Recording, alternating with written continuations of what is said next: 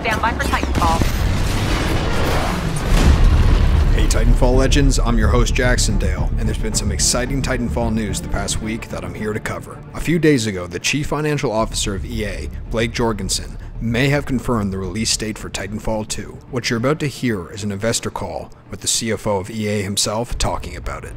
Great, so sticking with your IP, is there any updated color you can share on the FY17 release date, particularly with your non-sport franchises? Yeah, so we've got a great year ahead.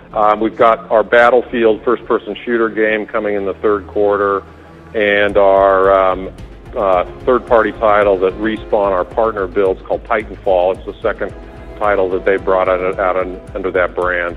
Both those are first-person shooter and will be, targeted around both fast, action-driven shooter market as well as the strategy-driven market in the quarter. To repeat, Mr. Jorgensen said, referring to Battlefield 5 and Titanfall 2. Both those are first-person shooters and will be targeted around both fast, action-driven shooter market as well as the strategy-driven market in the quarter.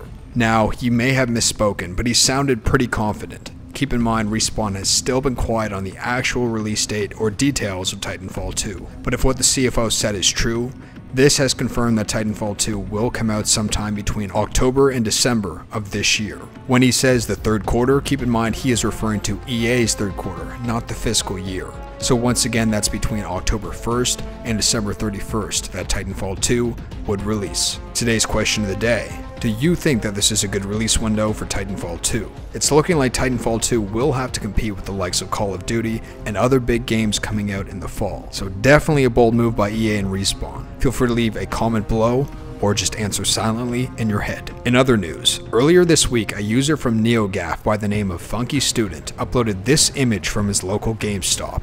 It's a little hard to tell, but what you're looking at is a picture of Titanfall 2 placeholders. The user also said it had some pre-order stuff on the case. This news could line up with the investor call tidbit that you listened to earlier, and indeed point all signs towards an official reveal of Titanfall 2 coming very soon. One last thing for today, I just created a second channel for everything that isn't Titanfall 2 news. Here on Titanfall Legends, you know every time there's an upload that there is solid news and updates being reported.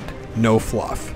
As far as my second channel goes, it'll be for everything else. Things like gaming commentaries and gameplay. Feel free to subscribe to that if that sounds good to you. That's all the news I have to cover for this week. If you're not already, click subscribe to become a Titanfall legend and for more entertaining Titanfall news.